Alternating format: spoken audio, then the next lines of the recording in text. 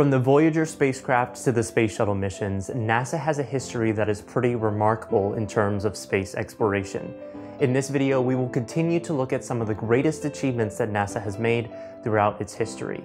So let's talk about that.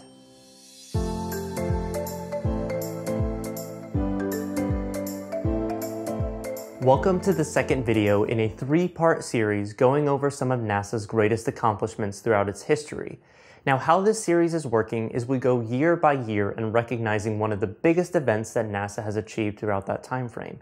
And in the first video, we go from 1958, or the beginning of NASA, all the way through the Apollo era, reaching up to 1977, with some of the very first space shuttle testing. And if you haven't already seen that video, I highly recommend you go and check that out. But in this video, we will be continuing on going from 1978 all the way to the year 2000, seeing what major accomplishments happened during that time frame and what NASA has been able to achieve. So with all that being said, let's get started in 1978. In December, the Pioneer Venus orbiter reached its destination, which you can probably guess from the name. It was able to enter orbit around Earth's sister planet Venus. Now, something that's really important to note is that this was the first spacecraft from NASA to enter orbit around Venus.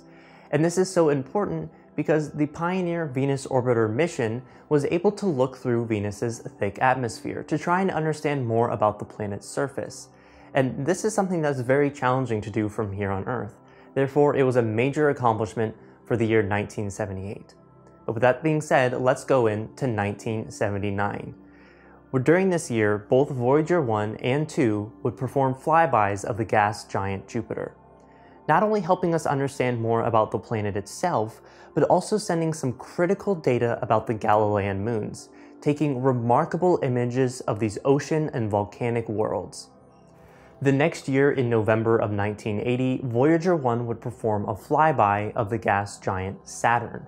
It would take remarkable images of the ringed planet and help us understand more about the complex nature that exists beyond the asteroid belt. Another major and historical event for NASA would occur in April of 1981, being the first space shuttle launch, STS-1.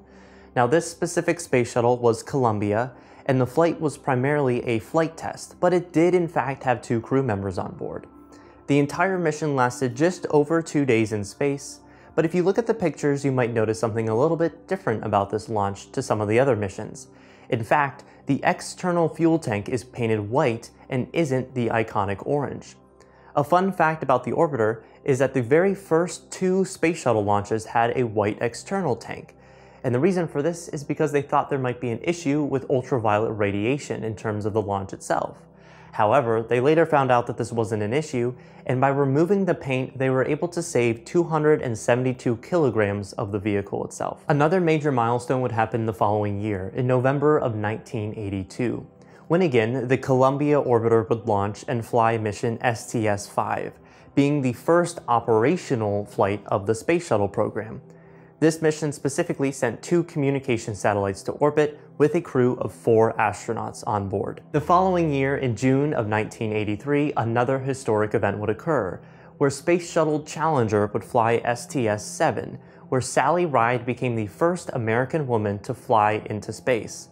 The crew deployed 2 satellites as a part of this mission, and the entire thing lasted just over 6 days. Now, the space shuttle would continue to show its remarkable capabilities in the following year, April of 1984, where the mission STS-41C flew Space Shuttle Challenger, being the first on-orbit repair mission, where the orbiter rendezvoused with a satellite called the Solar Maximum Mission, where astronaut Nelson, George Nelson, not Administrator Bill Nelson, would fly the MMU, or essentially his spacesuit, to go and reach the satellite. They then connected back up with the space shuttle, and over the course of a few days, the crew repaired some of the avionics on board the satellite to help it function. Now, by looking at these pictures, just seeing an astronaut floating out in space traveling to another satellite that needs repairs is truly remarkable. It really showed the capability of the space shuttle program. And a fun fact about this specific mission is that there is a student experiment on board that actually included honeybees. They were testing to see whether or not they could actually make honeycombs in low gravity environments, and it turns out they can. So that's just a fun fact about STS-41C. But let's go on to the next year. In August of 1985, Space Shuttle Atlantis took its first flight on STS-51J. This mission took 2 communication satellites for the Department of Defense to orbit. In January of 1986, Voyager 2 would perform a flyby of the planet Uranus, taking pictures closer to the distant planet than ever before. Now, during this flyby, Voyager 2 detected 11 new moons around the planet, and to this date, Voyager 2 is the only spacecraft to ever visit Uranus. Now, over the next year or so, there would be quite a delay to NASA. If you're familiar with the history of NASA, 1986 was also the year of the Challenger disaster. Therefore, the next 1 to 2 years going into 1987 would primarily focus on internal reviews within the agency. Therefore, the next major accomplishment for NASA would be the return to flight for Space Shuttle. In this case, Orbiter Discovery flew in September of 1988, this being the 26th mission of the Space Shuttle program. Now, during this time frame, the Voyager 2 spacecraft would continue to travel outwards in our solar system, and in August of 1989, it would perform a flyby of the planet Neptune. Now, Neptune, much like Uranus, has never had a spacecraft fly by it other than Voyager 2. Therefore, it took incredible images as it got close to the planet, also took pictures of some of the larger moons, and identified 6 new moons around Neptune, which is truly remarkable. Hopefully in the near future we'll have more missions going to some of these outermost planets, but Voyager 1 and Voyager 2 were true staples in exploration of our solar system. Now, speaking of exploration of our solar system, we can go into August of 1990, where the Magellan space probe entered orbit around the planet Venus. Now, Magellan used microwave antennas to look through Venus's thick atmosphere and study the surface of the planet. Now, although this mission is over 30 years old as of creating this video, it created what is currently the best map of Venus's surface to date, and is also the most recent mission NASA has sent to specifically explore our sister planet.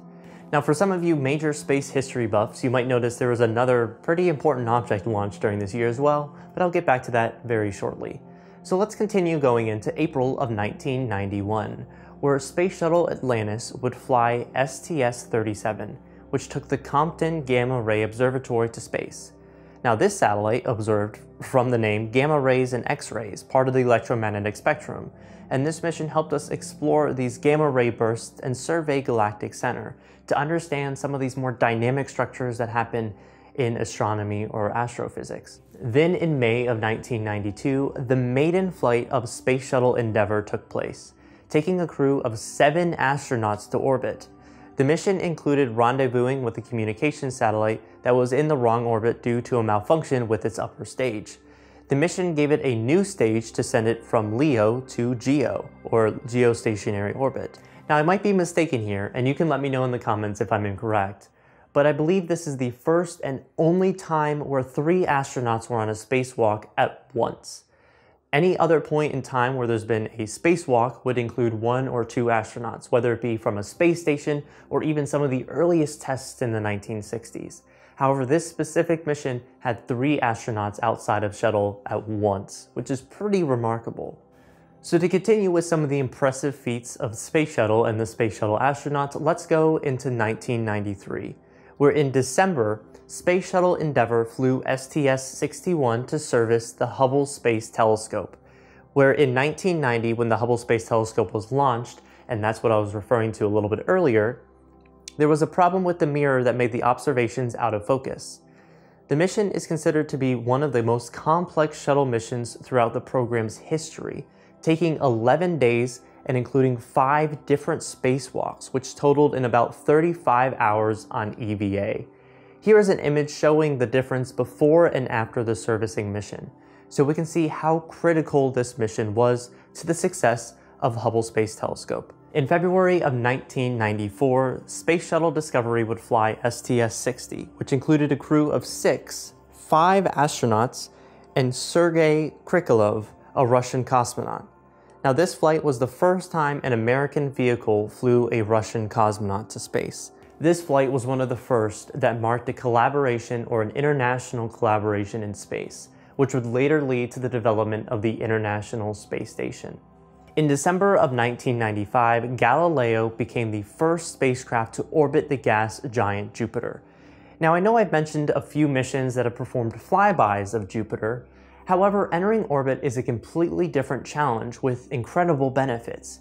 If we can orbit a planet, that means we can stay there for much longer, taking a lot more pictures and studying various aspects of the planet itself and also its very interesting moons.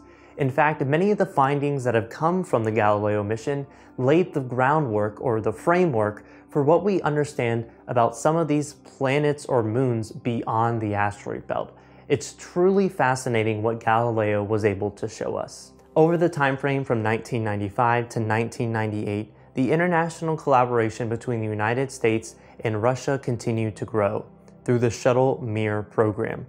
Now, if you aren't familiar, Mir was Russia's space station at the time, where 7 shuttle expeditions sent American astronauts to the Mir station. Now, these astronauts were essentially trained to operate not only the space shuttle, but also the Soyuz vehicle and the Mir station itself, and having an ability to perform EVAs of the space station. Therefore, this was a remarkable international collaboration between these two nations. In July of 1977, the Mars Pathfinder mission landed on the surface of the Red Planet. At the time, this mission was the first successful landing on Mars in 20 years.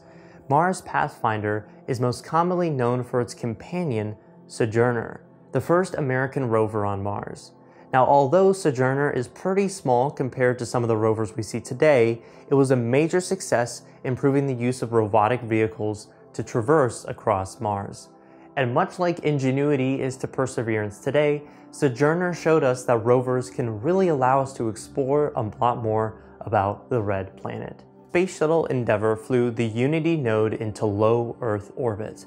There, the crew rendezvoused with the Ziyara module, being the first components of the International Space Station. In May of 1999, the Space Shuttle Columbia flew the Chandra X-ray Observatory to Earth orbit.